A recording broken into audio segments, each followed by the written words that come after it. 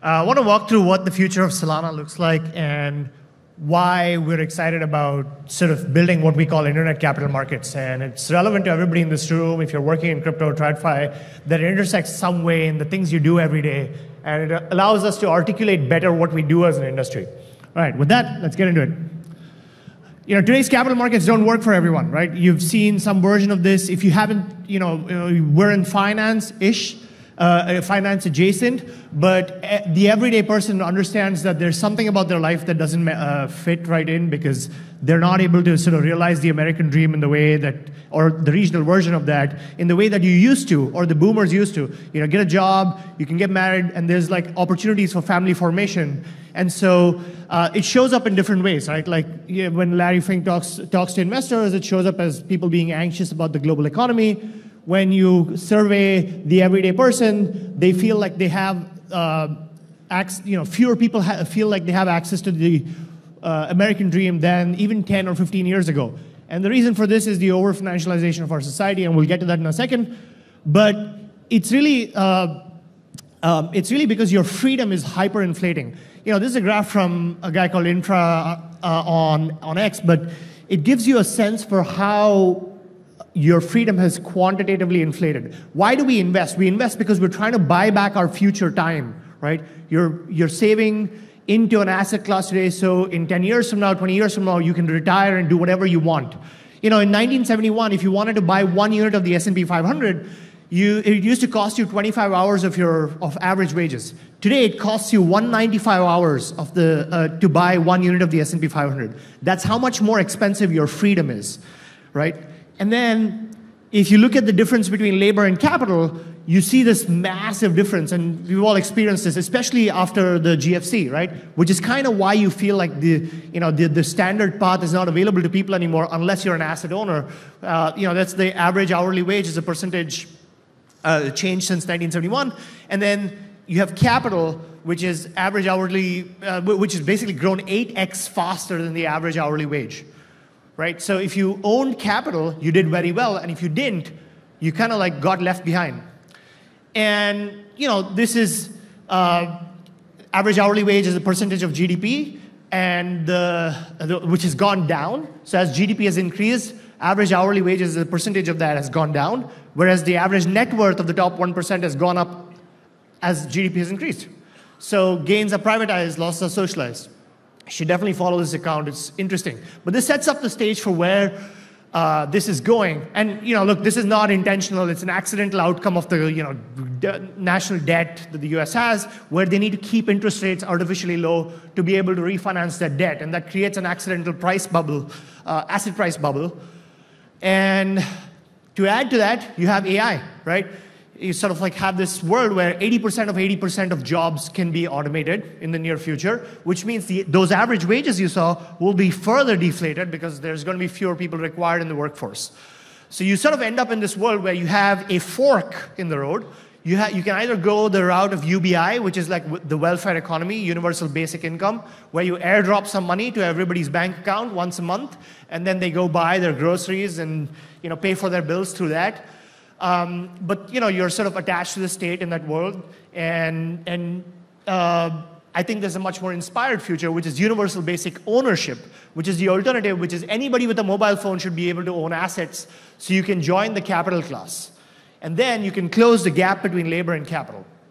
One example of this in the non-crypto world is the Alaska Permanent Fund Corporation. That it's a state-owned corporation that takes all the profits from the natural gas and mining and oil industry, and then airdrops it to every resident of Alaska. And they airdrop just the profit, so it's not like a UBI style thing. It's you have a stake in the enterprise of the Alaskan state. They got $1,700 last year in an airdrop. Much more interesting. That's kind of like closer to the stakeholder capitalism, where everybody can be an owner by default versus having to become an owner. All right, so internet capital markets, where does Solana fit in? We see a world where we want to reduce the barriers to asset ownership and reduce the barriers to asset issuance. Asset ownership, let's talk about that. Like, most private markets are private, right? A lot of those gains have been privatized because These companies don't want to go public. The private markets are deep enough that they can raise money from wealthy, accredited investors. And so the everyday retail investor doesn't have access to Databricks, SpaceX. These are companies that have been private for so long that they choose to be private because you can buy one share of Tesla and sue Elon for his compensation. It's kind of like a headache to be a public company, so fewer companies want to be public. In fact, you have 50% fewer public companies today than you did 30 years ago, which is insane, right? So a lot of the gains have been privatized. So we need to bring those back into the public markets in some way. And we think Solana is going to play a material role in this. And then, of course, the number of tech companies going public has also reduced, partially because the 2021 benchmark set an irrational valuation standard for a lot of the startups, and they don't want to take a down round, but partially because they want to remain private.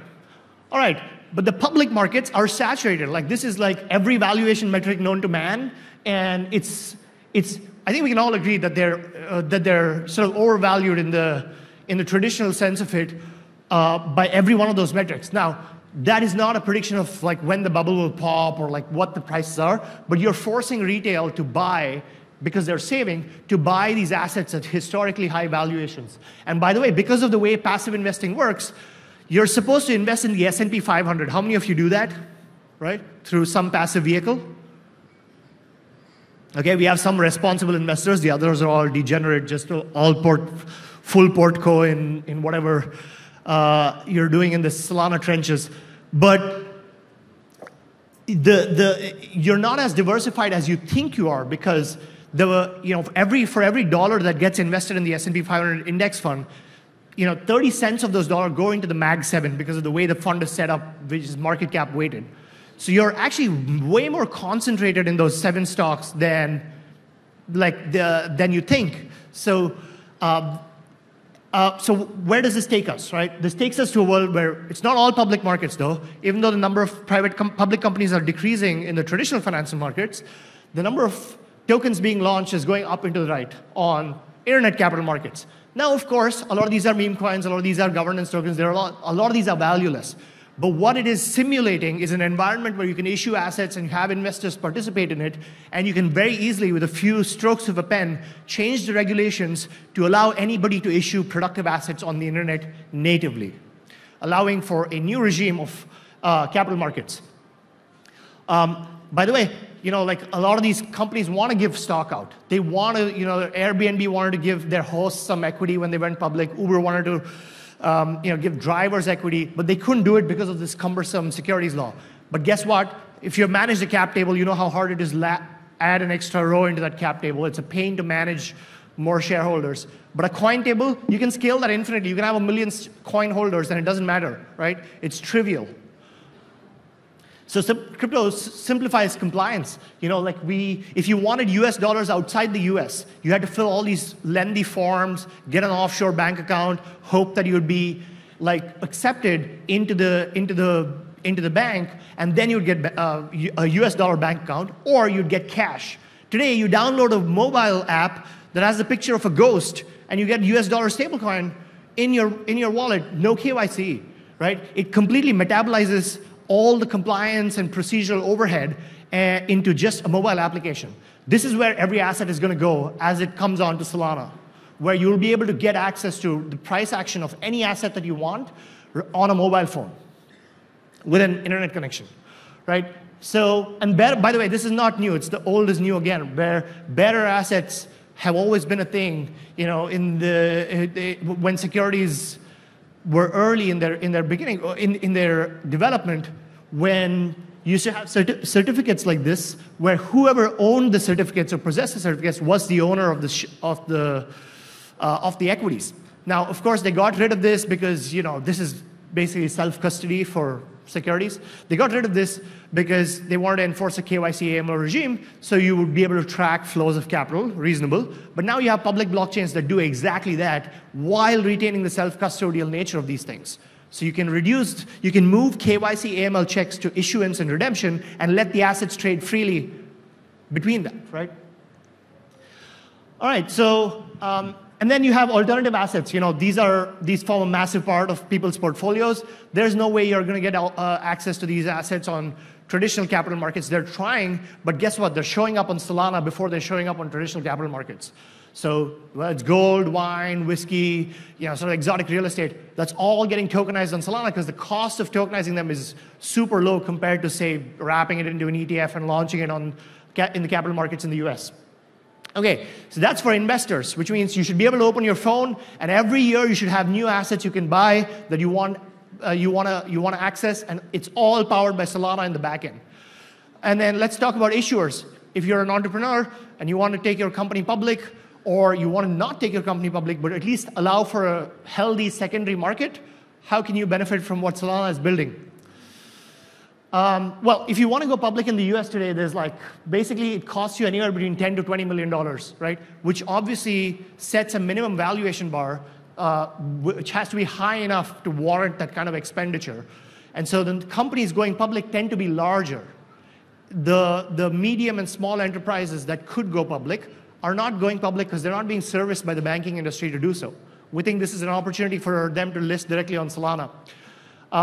There's obviously competition for exchanges in the US. You have something called Wall Street in Texas. You also have London Stock Exchange, so there are alternative venues to list. But these companies prefer not to list there because they're not as liquid. You don't have the rule of law guarantee that the US capital markets have. So we think that the internet succeeds the US capital markets, not any specific region, and that'll be the internet capital markets.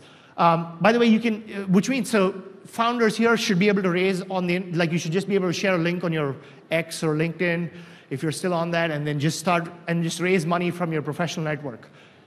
All of the regulatory infrastructure to do this exists today. It's just not used because it's cumbersome to implement.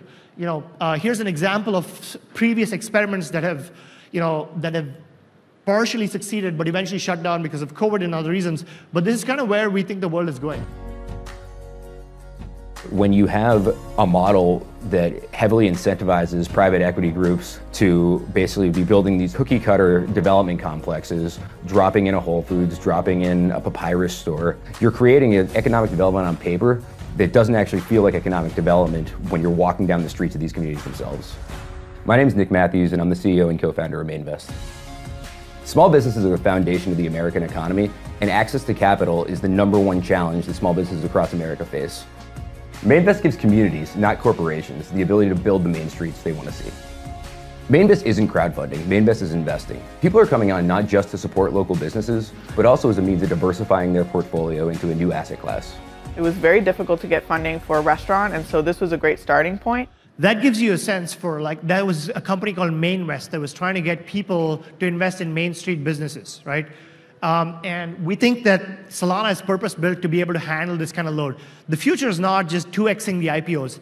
It's 10,000xing the number of IPOs every year, which means in 5 years from now, if you walk into a coffee shop and you're like, this is an awesome coffee shop, I'd like to be a patron, today you would leave a tip, right? That's how you acknowledge good service. In 5 years from now, there's going to be a QR code on the wall. You're going to scan that, and it's going to give you a few tokens that entitles you to ownership in the coffee shop, and they're streaming your dividends every month, right? So you're going to have 10x, not just 10x, but 10,000x the number of assets that you can access through a wallet interface as time rolls on. So it's not just, as you saw, it's meme coins now, but every time there's a new season of coins, what that means is there's new assets coming on chain. All right, so what's the end state? I really like this tweet, which kind of describes somewhat humorously the end state of what all this ends up looking like. It's like tech finance is embarrassingly vanilla. The greats of Wall Street were the true innovators. Milken gave us junk bonds, Simmons gave us quantum and algo trading, and Silicon Valley gave us YC safe notes with a discount. Boring. Wake me up when I can buy defense junk tech bonds collateralized by anti-real securities, and then so on. You see this complex sort of financialization that cannot exist on traditional markets because the cost of making them available are super high, but the cost of doing them on a blockchain interface is massively low, and so that leads to net new assets. And so we think that it is not just important, it's imperative as a society to create these investment opportunities, or we've seen from millennia of research, like where researchers have concluded that if the wealth gap keeps increasing in society, you sort of have these extremist politics, you have sort of civil unrest, and so it's going to be a policy mandate as we enter this next decade to make people in society owners of assets. And we think Solana is going to play a critical role because the only technology stack that is capable of doing this, along with, of course, our peers who are building competitive products on within the blockchain ecosystem. But I think the only internet-native finance layer today are public blockchains. And so we're very excited to be able to contribute to that. And thank you very much for having me today.